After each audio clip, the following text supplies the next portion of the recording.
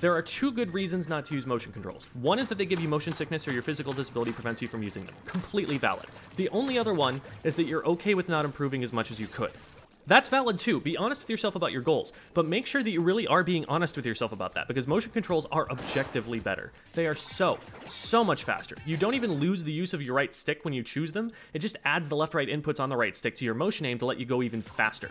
They let you aim faster, look around the map faster, move faster in a game where seconds matter, halves of seconds matter, quarters of seconds matter.